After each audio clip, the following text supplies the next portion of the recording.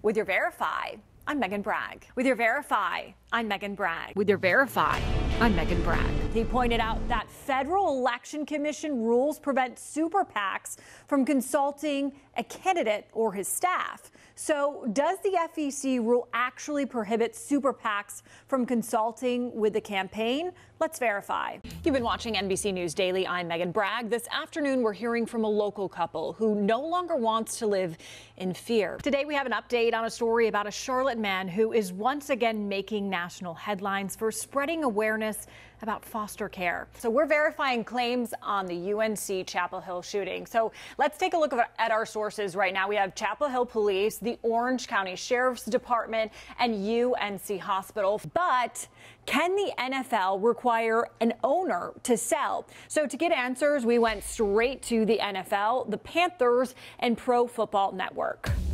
This claim actually comes from Reddit, and the post has more than 40 comments and almost 100 shares. It questions whether the statue actually depicts the ghost of Queen Charlotte because the way her body is posed resembles her spirit flying through the air. So let's verify.